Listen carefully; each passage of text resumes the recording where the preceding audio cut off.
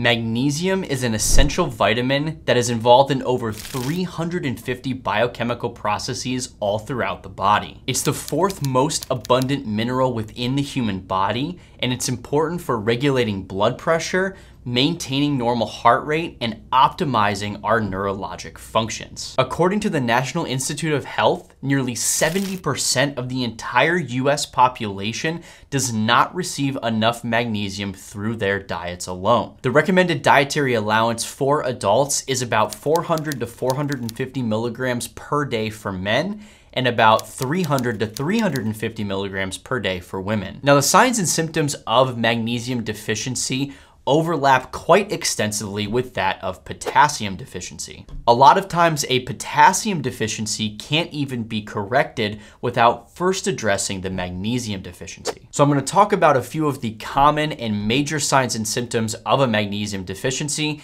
and then I'll talk about the number one sign of a magnesium deficiency in a little bit. Some signs and symptoms are muscle twitching or muscle cramping, heart arrhythmias, so if you feel like a fluttering in your chest or even sometimes chest pain, this could be an indication of magnesium deficiency. Insulin resistance, as magnesium is essential in order for your body to take up glucose within your cells properly, and a lack of magnesium can actually lead to prediabetes and even full-on diabetes. Insomnia, magnesium is essential for quality sleep. The next one is migraines. Not having enough magnesium in your body has actually been shown to not only increase the overall duration of migraine headaches, but also increase the frequency at which they occur every month. High blood pressure. Magnesium has been shown to act as a vasodilator. Although its vasodilatory effects are small, they can be significant, and a magnesium deficiency can lead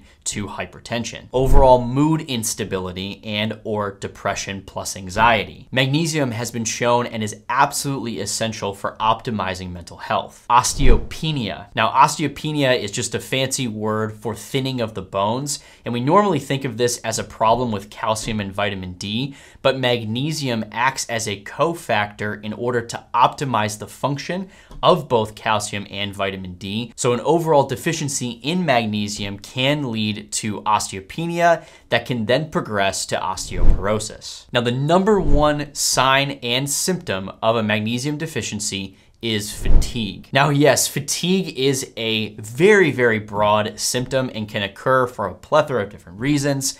However, magnesium deficiency can cause fatigue, and this is the number one sign. So why exactly does a magnesium deficiency lead to fatigue? Well, part of those 350 biochemical processes that magnesium is involved in, a majority of those are actually involved within the mitochondria. Now, going back to high school biology classes, the mitochondria is known as the powerhouse of the cell, and it's primarily responsible for creating ATP, which is the major energy source for all of our cells within the human body. When magnesium levels are low, the overall processes within these mitochondria don't work as well, leading to decreased levels of ATP, which eventually leads to decreased energy levels. So how does one person even get magnesium deficient in the first place? Well, there's three primary reasons, and the first is just simply not taking enough magnesium in through diet and supplementation alone. The second is overconsumption of sugar, as sugar has been known to deplete magnesium stores within the body. And the third is chronic alcohol consumption, as drinking too much alcohol on a regular basis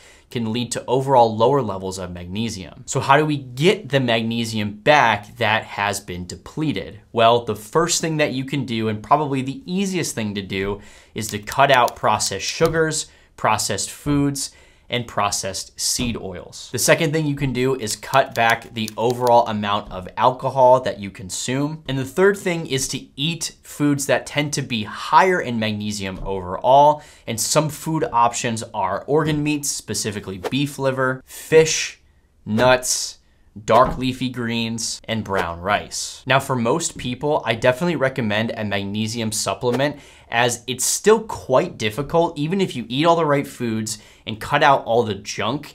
it's still hard to get that much magnesium in your bodies in order to optimize the biochemical processes throughout your body. Now, with magnesium supplementation, I recommend magnesium glycinate starting between 100 to 300 milligrams per day. Now, there are a few different formulations of magnesium that I absolutely would not recommend. And if you want to check out more information about which magnesium supplement would be right for you, I'll link that video here in the top corner as well as in the description below. If you'd like to see a different topic on this channel that I haven't covered yet, please leave a comment down below. And as always, guys, I will catch you all on the next one.